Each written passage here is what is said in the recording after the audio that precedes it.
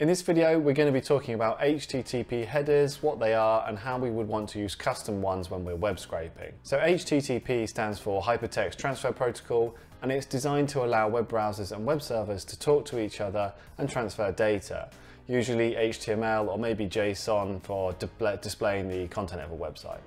The client, which is us, initiates the request to the server and waits for the response. Within both the request and the response, we have these headers. Additional text that is used to provide information about the request to help each party work out how best to serve and deal with that data. The request headers are the ones that we're most interested in as web scrapers, as we want our programs to seem as human-like as possible. We're going to cover the four most useful headers and what values you might want to send along with them when you're web scraping. So what do these headers look like? Well, each request is categorized into a few different request methods. The first and the most common is the GET method, which is what we use when we use Python to send a request to the server to get the data. The opposite of this is to post data, which is where we send data to the server, and we do this quite often too when we're logging in or something similar like that. We can form both of these requests in Python using the request library, and this is one that I use a lot in all of my videos. You've probably seen it or are aware of it. So after the method, we then have our headers, and these come in a set of key and value pairs, or like a dictionary in Python. So here's a typical set of headers done from a request from my web browser to google.com. So the important ones to note here. So accept, this is the content types that we can understand. This could be text, images, or video, but in this case the asterisk / asterisk is saying any and no preference. The next one is accept encoding, which is also to do with the compression algorithm that's been used for that request. In this case, it's using BR, as we can see there, which is the Brotli algorithm, and this is a very common one that's used since about 2016 and is supported by all modern web browsers and programs. This one is the cookie data that we sent. So this will be cookie information that we've stored that the server would have sent to us originally if we were trying to identify ourselves or keeping some kind of persistent data. We are going to cover cookies a bit later on, so we'll come back to that in a bit more detail. The next one is DNT, which is do not track. This is whether we request privacy or more personalized content like ads and stuff like that that might be based on your browsing history. This can also be read from JavaScript and is sometimes a setting in your browser on Firefox to stop sending that information to the server. The next one is the referrer, and this is where we've come from. This is the URL that sent us here, and it's generally just used for analytics, but can be quite important to put in there to identify yourself. And the user agent, the last one, and this is the most important one, and this identifies the browser or app and operating system and versions of who has sent the request. So as I said, this is the most important one. I've actually done a video on this in its entirety, which I'll link somewhere down below, but this video here will also contain the information that you need to know about the user agents. So if we compare what we've just seen with the default headers sent by Python and requests, we can see that not only are we missing quite a few, but how easy it could be for a web server to block us just by looking at the user agents shown here. We're clearly identifying ourselves as Python requests, and it can even see the version number that we're using. The second set of headers I've got here is using the request library. They are the same, however, we are sending a real browser user agent, and this is just a thing that the request HTML library does for us and is quite helpful in that respect. So that's all well and good, but we can change all of these headers and send custom ones as well, and I'll show you how to do that just now. So we're going to jump into the code and I'll show you what we're going to do.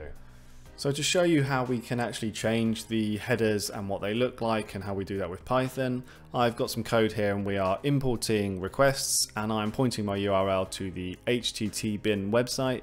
Now this is a website that is basically designed for showing you how your requests and responses look like from the server, and I'm using the /headers part, and that means that our response from the server is actually going to be the headers that we sent it, so we can quickly see what headers we are sending and what changes when we change them in our code. So to show you what I mean, I'm going to do r is equal to requests.get, because we're using a get method on the URL, and then I'm going to print out r.text, and as I said, because we're getting our headers in the response, we're going to get our request headers as part of the response. It'll show us what we sent.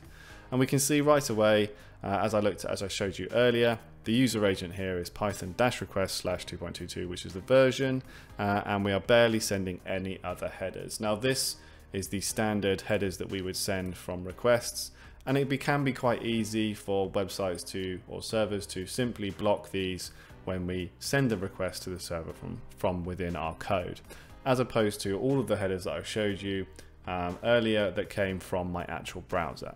So we're going to want to add a few of these and change them, specifically the user agent. This one here, I believe X used to determine sort of more custom headers. I think that's been deprecated now, but it's still about, as you can see. I think this one is something to do with the AWS hosting, so we're going to ignore this for now.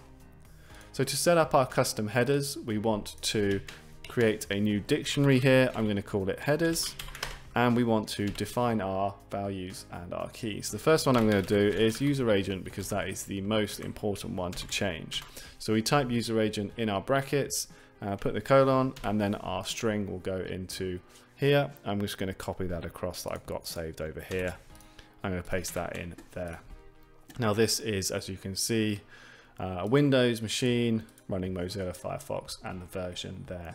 And Gecko is the driver for Firefox, if you weren't aware of that before. So to get this string information, this dictionary sent with our request, we come into our r=request.get, and after the URL we do headers is equal to our headers dictionary here. Now if I run this, we'll see that we get down here the user agent we specified is now being sent as the request header to the server. Now in most cases, if you're having authentication issues or something similar, it's definitely worth just trying that one out straight away, but it is worth trying to replicate as much of a real user as possible when you're web scraping. So I'm going to go ahead and add a few more in. We're going to add in the accept language one, just so we look a bit more real. And I'm just going to copy this string from over here so I don't have to type it out or ever remember what it is, because I never remember, I always copy and paste. And we're saying ENGB. And then we're going to do the referrer. So this is basically where we are saying we came from. And in this case, I'm going to say that we came from google.com. And then I'm also going to put in DNT for do not track. And I'm going to set that to 1. So if we run that now, we should see all of these headers pop up that we sent. And we can see right away, here we go, we are saying, we have the accept one in already. Here's the language we put in. Here's our DNT, our referrer, which is google.com, and our user agent. Now you can send completely custom headers, and some websites will try and do this. They will only accept really specific things to try and block you maybe, but if you're having some issues, just go on your inspect element and see what your browser's actually sending. But we could just say something like let's put John and then sub to me please. I've seen other YouTubers do this, so let's give it a go. And there we go, we can see that we have our custom sub to me please header in there.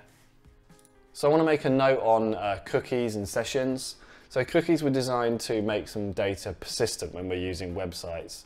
Things like maybe what's in your shopping cart or what you've been doing on the server. And the one that we're going to be most interested in though is the authentication side, which sort of lets the website know that we are staying logged in over multiple requests.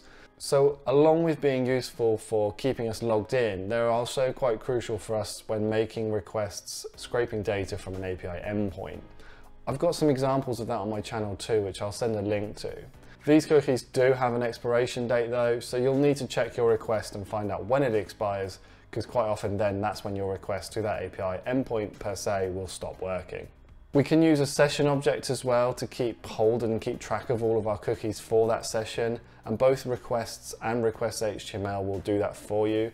And this could be quite useful for you if you're trying to maintain your session on the server while sending multiple requests from Python. So that's going to do it for this one, guys. Hope you have found it useful and gained some value from this video. If you feel like you have, please hit that like button and let me know down below. Thank you very much, guys, and I will see you in the next one real soon. Cheers. Goodbye.